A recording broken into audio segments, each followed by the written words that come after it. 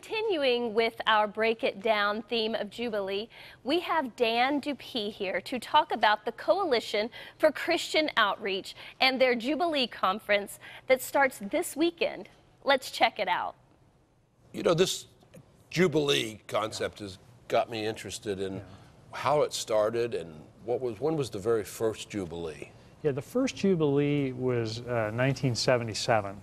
The CCO started in 1971 because in this part of, in western Pennsylvania, we could see that young people were dropping by the wayside during the college years. People felt like college campuses were a spiritual wasteland. And a few years later, they developed this conference, to help students understand what the Lordship of Christ would mean for every part of their lives. And that's something that is really critical. We were talking a little bit about how all of us, and students too, we compartmentalize our faith, and our faith cannot integrate with our schooling, it cannot integrate with our work, and so is that a mission that y'all have? Absolutely. It's at the core of what the CCO is, it's at the core of what Jubilee is. Well, it seems like the 70s were a real time of change. I remember the 70s. I'm in Crusade, Campus Crusade, Young Life, high school, and the Navigators. Right. Right. What other? There are others. There were a bunch of groups that started. Sure, InterVarsity was, a vital part of the college ministry, and Well, that was rough times. Students went off and kind of did their own thing in the 70s. Now it's the same deal, it feels like. I don't know if it's as much flesh-oriented as it was in the 70s. 70s was very kind of drugs and alcohol and promiscuity. That was what that time period is. This period today doesn't feel that way to me. But you're in the college campus. What's it like on campus now? It's a great question. I think the college campuses are places, the college experience is still fundamentally the same as what you just described from the 70s. So it's a time where students are finding themselves, their identity is getting formed. The way one person is, it's sort of like the cement is wet, but it's starting to harden. Right. So now I think the students are going into college in an environment where there's a lot of different ideas, a lot of different beliefs. It's very diverse relative to the other students that you're going to school with, and also relative to the content of the classroom. Right, that's right. Yeah, you can encounter all kinds of stuff as a young person on a college campus. Especially if you go to a secular school, not a Christian school. The professors are different now than they were in the 70s. I went to college in the 70s. Not that they were, and I didn't go to a Christian school, not that they were Christian guys, but they weren't necessarily anti-Christian either. Now there's a lot more of the hostility on campus towards the Christian faith. Well, it's interesting, you bring that up. I've spent the last couple of years researching and writing a book for parents to help them get their sons and daughters ready for the college experience. Very good. Yeah, and I learned a lot. One of the things that I learned was this phenomenon of professors who are hostile to the faith, which seemed to me, because I went to school probably when you did, there were certainly circumstances where that happened, but a lot of it was sort of an urban legend. Well, what I encountered in focus groups that I did with parents was actual accounts from their kids of professors who kind of went after them in the classroom, and it changed my perspective on it. It's exactly what you described. It's different now than it was then. I think it feels more hostile. More hostile to faith. And interesting enough, a lot of religions, Islam as one, are funding chairs in the universities. So they're getting Islam professors, Muslim professors, funded as teaching chairs in universities, so they have a platform. Interesting strategy.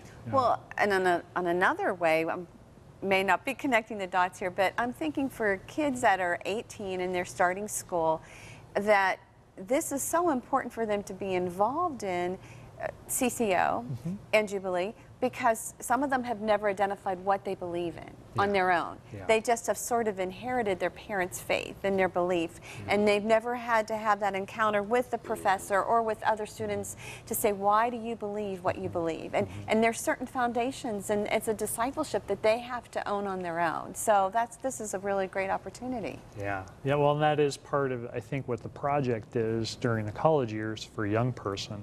You know, I asked, I did a survey as I was starting on this book project, and I had about 300 people respond to an online survey. And the question was, what would you define as a successful transition to a real adult faith? And the first thing that people mentioned over and over and over again was that a young person owns the faith for themselves, that it's not their parents anymore, it's theirs. Yeah. And that's a big part of what happens during, or can happen during the college years. Right. Yeah. Well, what's exciting to me is that God loves our kids, Yeah. and that He has built a path for them to follow.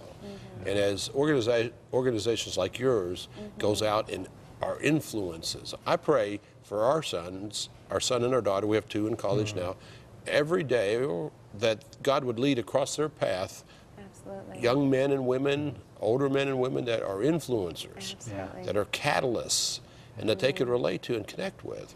And that could be a way that the Lord would bring them into the right path. Because every day's a choice. Oh, yeah. How are you going to walk today? Well, and I mean, it's so interesting you bring that up, because there's, a few years ago, a researcher at Notre Dame looked at common characteristics that kids who do successfully transition, what was true about them when they were 18 before they went to college.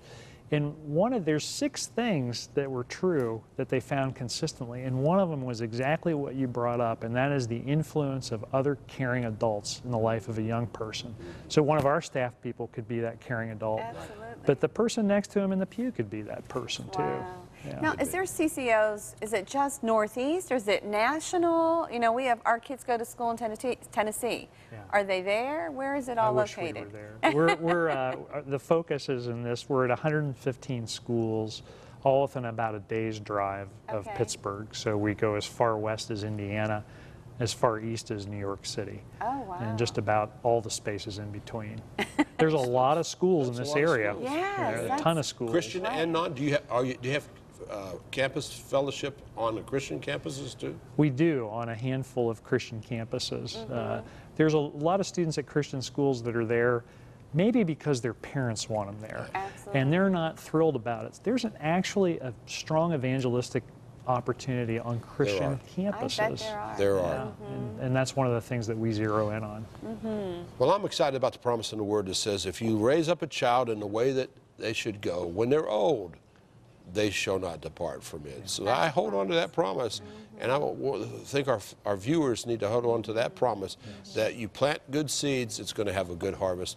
And maybe CCO can be part of that harvest. Absolutely, that's what we're there to do. I mean, our role is to come alongside of the work that parents and churches have done.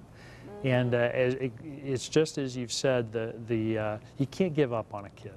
No, And the college is a perfect time to have some exciting things happen in the life of a young person. Well, we want to pray for this upcoming Jubilee. Thank you. Pray for God's anointing and to draw the right people to the event. We're going to put your link on our website on www.ctvn.org, so that if you want some more information, you can come find out more about it. And I encourage you, if your son or daughter or grandson and granddaughter needs to have some encouragement to go and get their faith pumped up, this is a good place for them to do it. Amen. Thank you for coming. Oh, you're welcome. Yay. Thanks bless you. again for having me, Tom. Appreciate it. Thank you.